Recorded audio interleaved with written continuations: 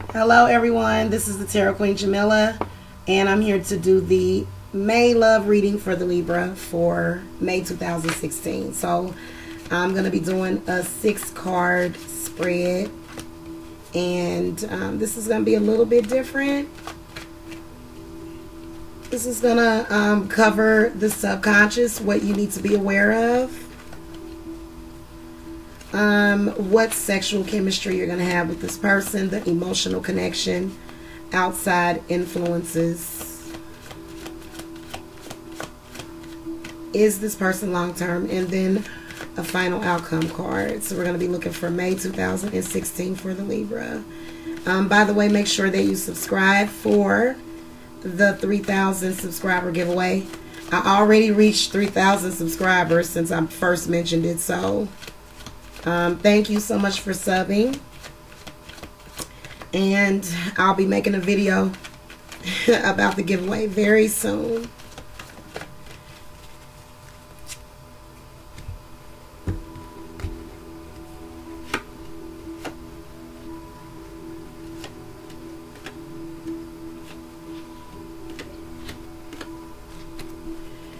Okay, Libra, so card number 1 is the 6 of Cups. So there's a really deep emotional connection with someone from the past that you have.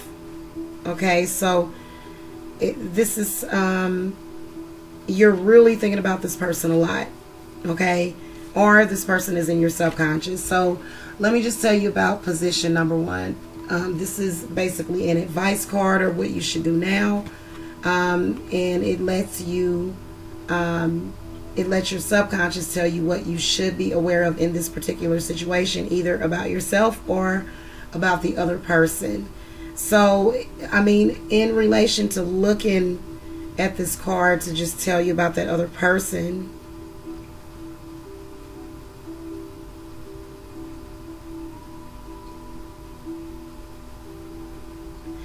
it could be for some of you Libras that this person, you know, if you're involved with someone,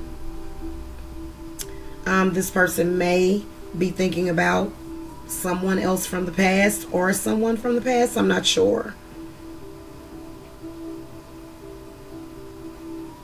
It could also mean that someone from the past is coming back, is what I'm leaning more towards.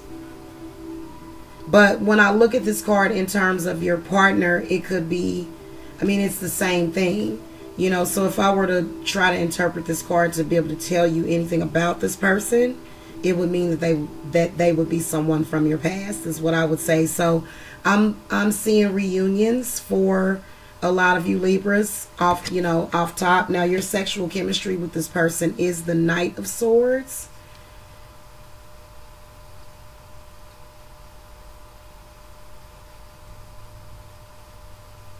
How I would interpret this is, because it's a sword suit, so this is the Knight, and I really feel like there's a lot of mental stuff. Okay, a lot of mental stuff,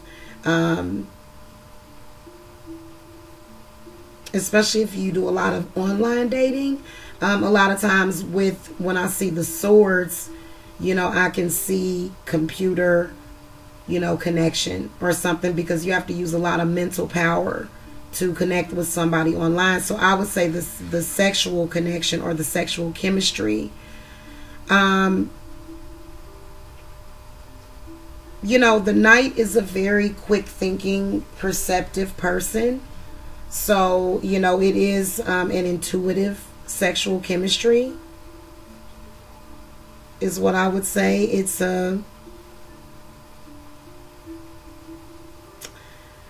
trying to think of what it's an easily I guess, how can I put this, as far as with the perception, I guess it's an easily perceived chemistry.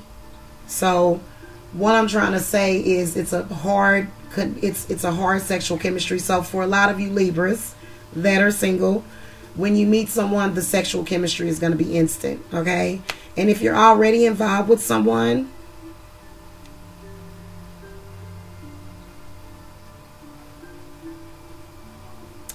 Maybe the Knight of Swords could mean that the sexual chemistry is going to deepen, or maybe it's a protective energy because it is a knight, is what I'm seeing for some of you Libras. You know, either way, whether or not it represents you or the partner.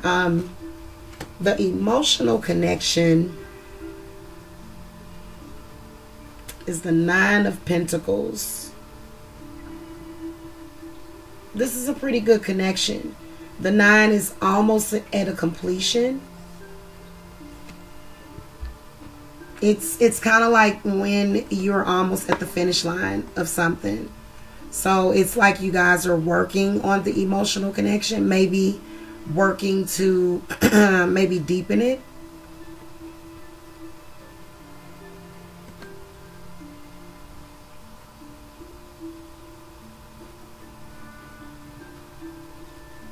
This person might be teaching you something.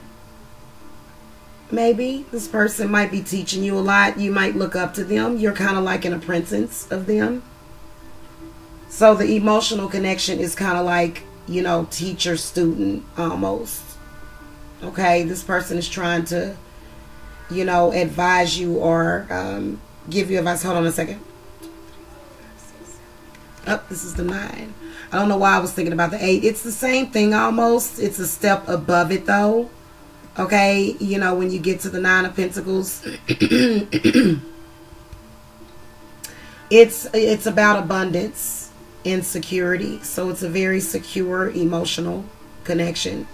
Okay, is what I'm seeing.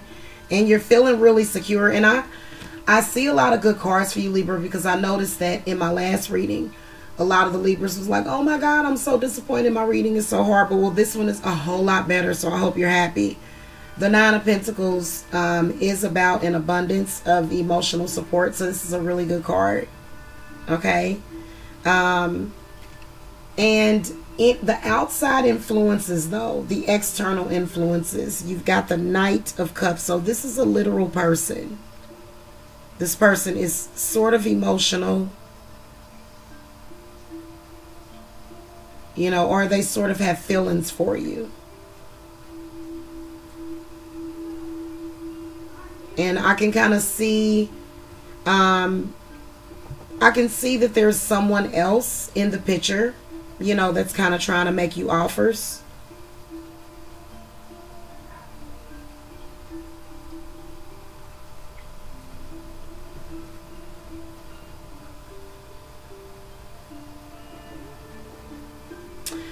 The Knight of Cups to me can also symbolize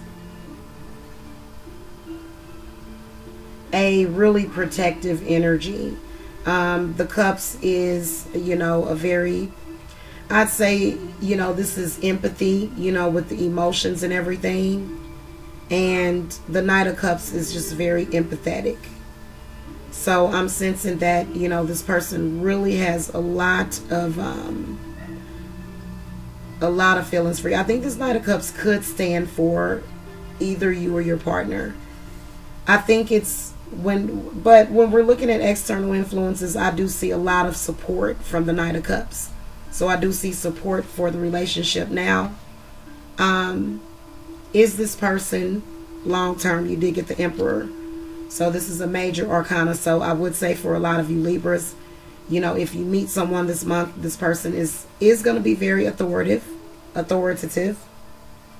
and a leader. Okay, so it's definitely an alpha here when you get the Emperor. Okay, and it's also a major arcana card. So this means this is a major event that's going to happen. So the Emperor definitely is a yes, that this person is long term, very responsible.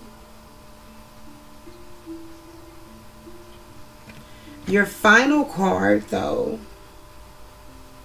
the outcome is the 9 of Cups.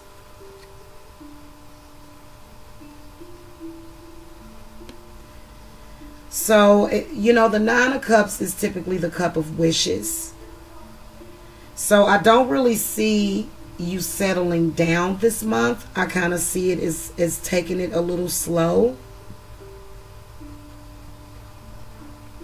You know, I kind of see if you meet this person, you know, this month, they're going to take the time to court you. So you're going to do a lot of daydreaming about this person. And there's nothing wrong with daydreaming. It doesn't mean you're obsessed with them or anything. It just means that you like them, you know. But the Nine of Cups does say to me, you know, for those of you already involved with someone, the Nine of Cups is a really happy card. Okay, for you. So it's good news either way around for the Libra this month, but I just want to remind some of the Libras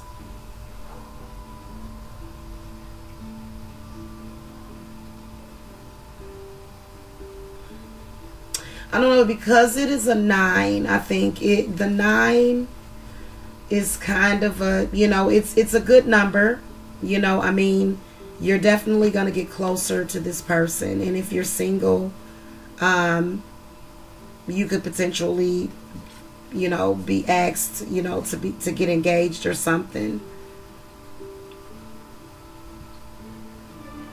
But I see with this Nine of Cups, a lot of you Libras just having fun for the month of May is what I'm seeing. You know, especially if you're single. And if you're involved with someone, it does mean that the relationship is going to get sweeter, you know, and better. But this is also a good time to meet people if you are single. Now, I do see for some of you Libras, you are going to, you know, revisit someone from your past. But I think with you getting, you know, the Six of Cups and then the Nine of Cups, and the 9 being a wish card, you know, the Nine of Cups does mean that what, you know, it can mean what you are hoping for or dreaming about. Most is very likely to be yours in a brief period of time, though. Okay, so, you know, this card just, it kind of looks like you're going to sort of take it slow.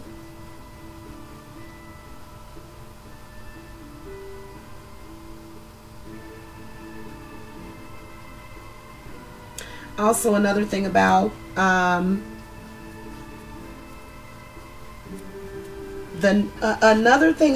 Nine of Cups is that this is a very powerful indicator of yes.